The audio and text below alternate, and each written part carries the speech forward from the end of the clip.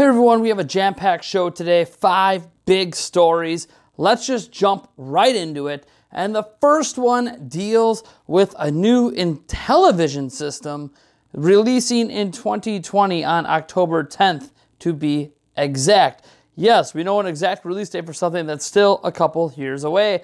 Why are we talking about this though? What does this have to do with Nintendo? Well, it turns out a bunch of former Nintendo employees are actually working on this. Here, let me run down the list. Involved is Perrin Kaplan, a former vice president of marketing and corporate communications, who worked at Nintendo from 1992 through 2009 at Nintendo of America and oversaw all of the console launches during that time period.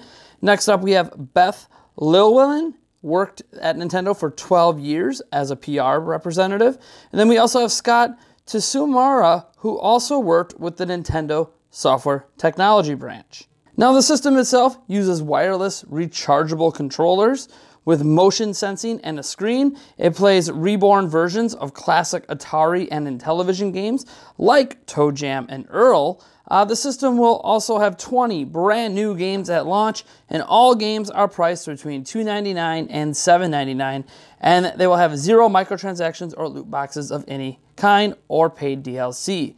The system will launch for $149 to potentially $179, as I said previously, on October 10th, 2020. Now, I find this all to be extremely interesting because a lot of former Nintendo personalities are involved with the process on this. There's also a lot of other industry veterans working on this, and I'm not sure what to make of this. Is this a new system in the console game player space, or is this just a novelty system, sort of a classic system that remasters everything, and then on top of remastering all those games, has a plan to consistently release new games? Is this Ouya, but with a direction?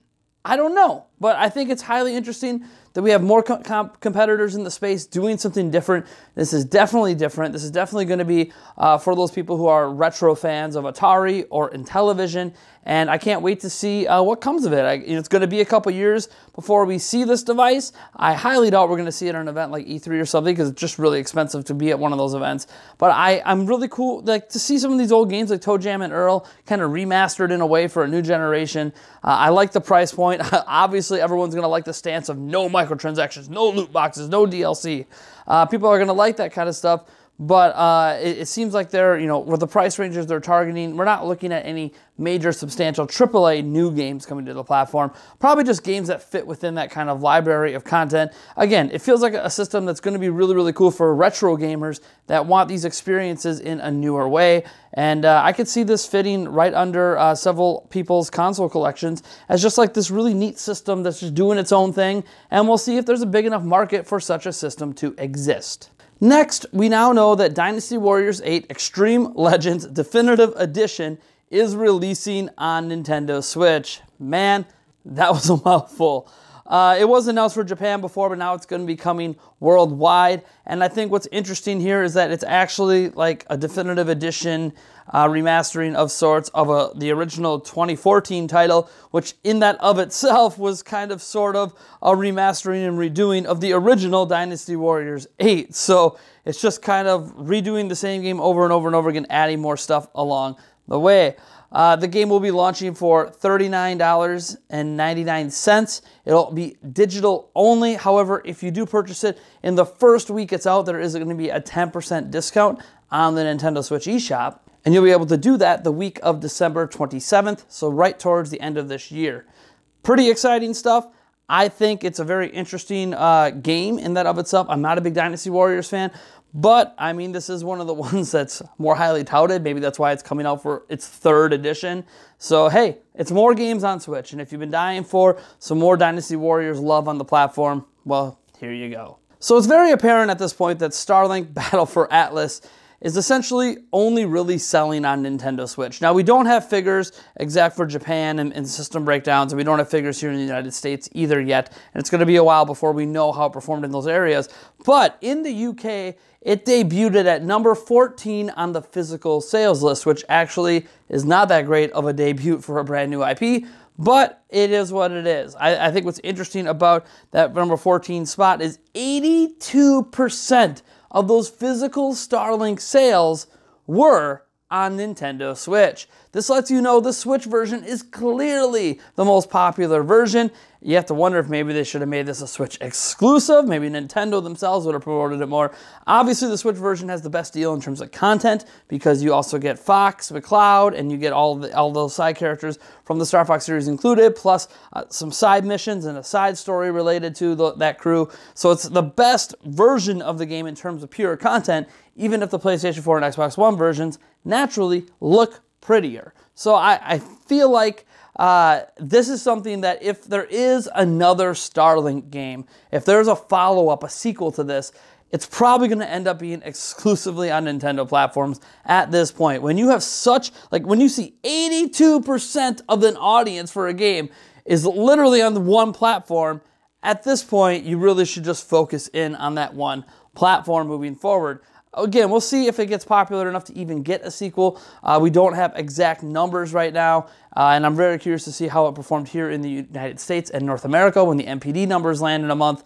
But still, again, Star Fox. People are treating it as a Star Fox game, hence all the sales are on Switch. In fact, I almost am wondering, what would Starlink have done if Star Fox wasn't included? I still would have bought it, but I don't know how many others would have.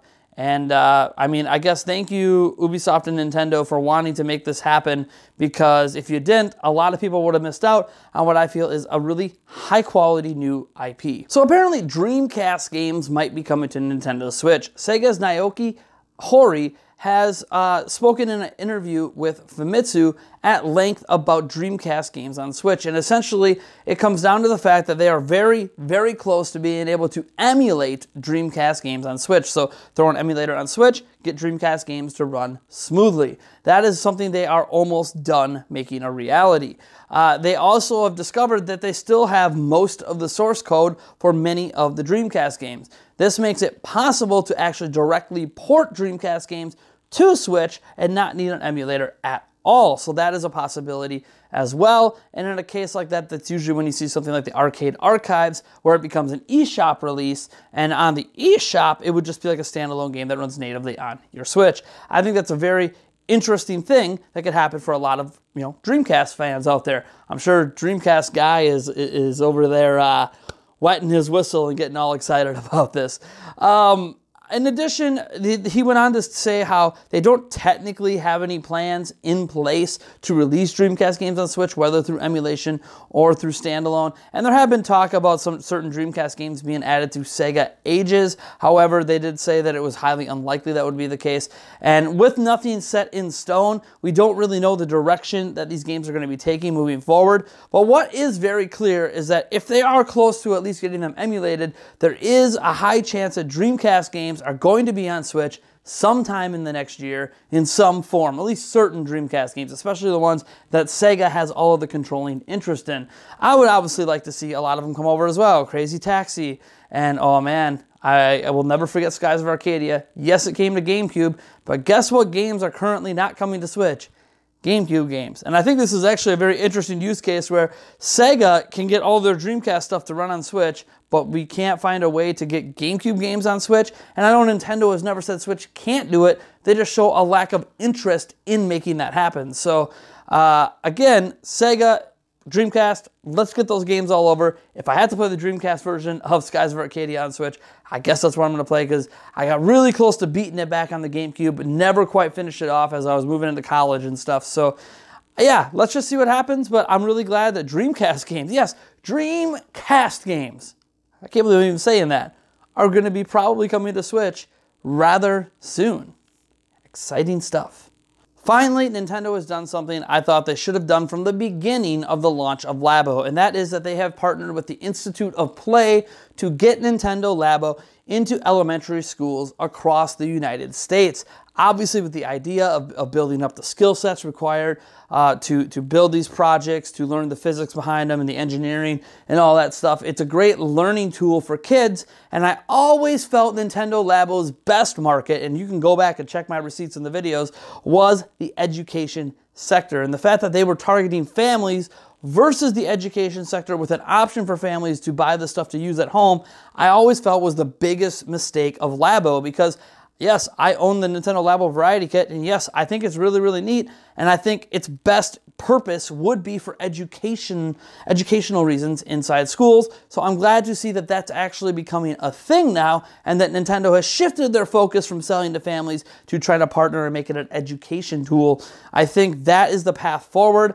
Obviously, in a partnership with this, Nintendo's usually, not making money off of these deals, but this kind of deal and making it an important part of the education sector will lead to future partnerships between Nintendo and the education system to provide these units in a way where Nintendo does get a little bit of kickback, and it's a great way for Nintendo to diversify how they are providing products to the public. Again, Nintendo Labo is actually really, really fantastic. It's just not something that a lot of consumers are going to care about, especially at the price points at which you have to jump to get into. You're talking, $80, $75 and up. It's just a lot of people aren't willing to make that jump. And if you're willing to partner this with education, I think you actually have a higher chance of getting some parents to walk into a Walmart and pick up a kit to use at home when their kids are raving about this Nintendo Labo stuff they do with their friends at school. When you can make that school connection at home, I think that's ultimately a positive thing. I mean, a lot of educational tools and toys that are at schools have found their way into people's homes because the kids love it so much in the school system. So kudos to Nintendo. I don't think it's too little too late. I just think this should have been the plan from the get-go. But hey, better late than never. I can't wait. I have kids in elementary school right now with a third one entering elementary school next year. I can't wait for them to potentially experience Labo in a school setting and be like, hey, my dad's got that at home too. Like, this is really cool. I want to show dad how I can build remote control cars and build a piano, and now I really want to play piano because I can make it myself. Like, I think it's going to be a really positive benefit in my house, assuming that my local school system will be involved in this program in some way. The Institute of Play has done some stuff with my local schools in the past, so I'm hoping that this becomes another addition to our education system locally here. If not in time for my kids to enjoy it, hopefully for future generations of kids to potentially get their hands on a Switch, on Nintendo, and on Labo. I also think it's going to help bring more people up into the Switch family as well from the younger generation. Anyways, folks, I'm Nathaniel Rovagance from Nintendo Prime, and if you like this video, hit that like button. If you hate the video, I guess hit the dislike button. Subscribe for more content. And remember, folks, we are giving away a Nintendo Switch Super Smash Bros. Ultimate Bundle. There's a Gleam.io link down in the description to enter. It is completely free, so you might as well check it out. The only requirement, I guess, if you want to call it that, is that you are subscribed to our channel. Pretty simple, pretty basic. I think a lot of you guys watching probably already are subscribed and probably already have entered, but we have new viewers every time. Thanks for tuning in, and I'll catch all of you guys in the next one. Yes.